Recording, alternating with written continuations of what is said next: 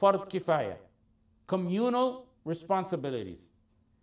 It is fard that if performed by some, if performed by a sufficient number of people, the obligation falls from the rest. The rest of the ummah are not obligated to do it.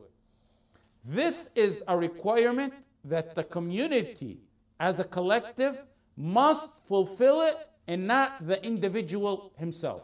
It's not required on an individual basis, but at the community as a whole, the community of the Islamic Ummah as a whole.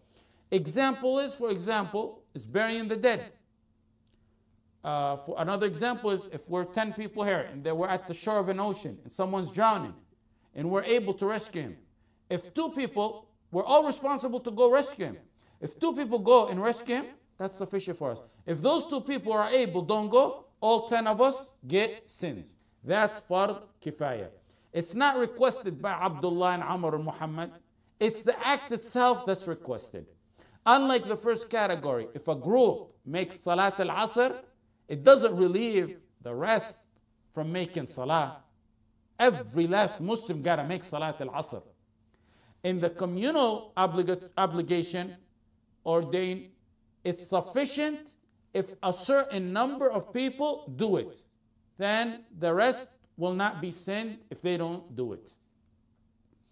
In the communal obligatory act, the act must be carried out and completed. If it's not carried out and completed, because one is not able to, we're not able to, let's say we're 10 at the shore of a water, we're not able to rescue that person because we don't know how to swim, he must or we must go and inform and encourage, not just swimming, not just rescuing that person who's drowning, any matter. We must inform, we must encourage others to eliminate the sin from falling on everyone.